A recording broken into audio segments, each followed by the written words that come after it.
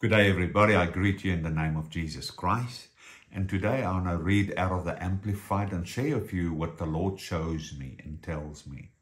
2 Chronicles 16 verse 9. For the eyes of the Lord run to and fro throughout the whole earth to show himself strong in behalf of those whose hearts are blameless towards him. And this is where he spoke to Israel and said, you have done foolishly in this, therefore from now on you shall have wars.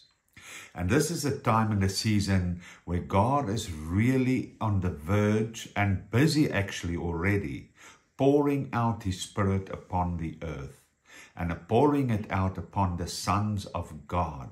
And that we need to realize that God is truly watching us. He's moving to and fro to see who he can trust with his glory, with his goodness, with his power, with his authority.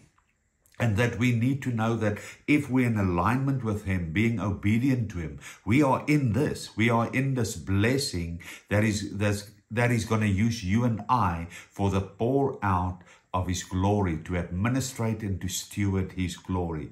But as it says here, for the ones who are foolish, who are not obedient and who are not listening, their lives will be centered in war.